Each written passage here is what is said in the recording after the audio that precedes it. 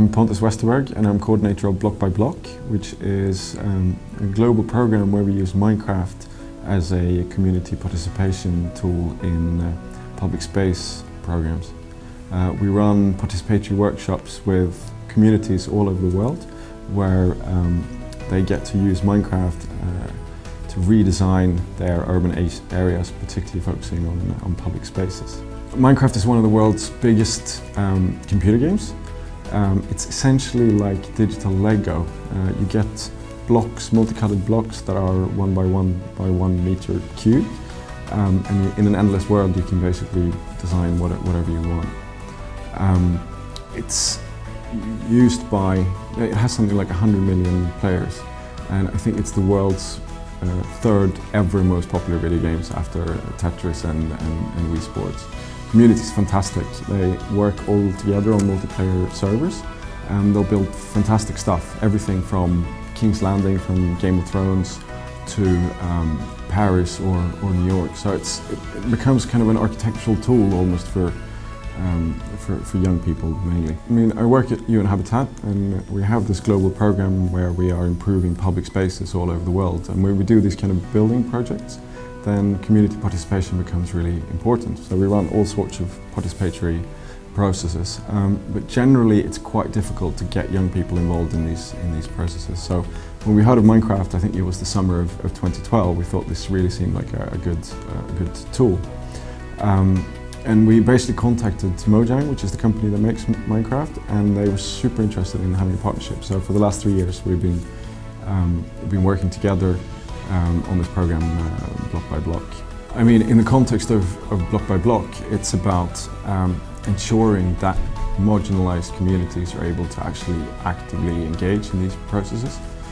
Often we find that poor people or young people or women in kind of normal participatory processes, their voices are not always heard. So finding a really useful tool like Minecraft means that we can give voice to the voiceless in a sense, and it's about changing the power relationships as well to ensure that non-professionals can really participate in these kind of processes. When it comes to Minecraft, we're really interested in moving into a bigger scale. So what we're doing at the moment is manually building spaces. We work with a bunch of gamers who will basically manually build our Minecraft models. But it's quite resource intensive to do it in a manual way, so we're exploring different ways that we can use, for example, GIS data or other open data sets to kind of bring them into Minecraft to generate urban areas on a larger scale.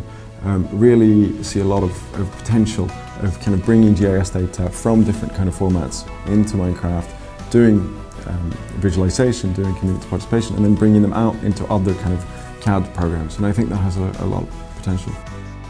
Outside of Minecraft, I'm really interested in citizen science and citizen observatories.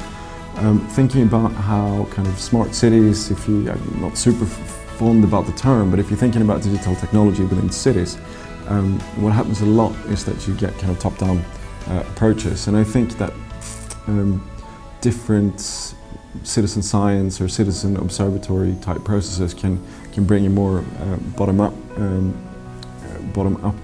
approach to tech in cities. So for example, last year we have been testing a maintenance system of sensors, water sensors in a slum in Nairobi, using input from local residents. So one of the things with sensors is that we've been installing water sensors in Mathare, and one of the issues with sensors is that they need battery change quite often.